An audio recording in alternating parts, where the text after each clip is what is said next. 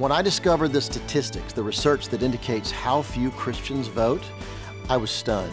Christians have just decided not to vote. They don't went into the process because they don't particularly like that guy, because there's something about him they don't like him. There's no perfect presidential candidate. I see Christian people all over the country, they complain about everything that's going on, and then 25 million of them don't even go vote.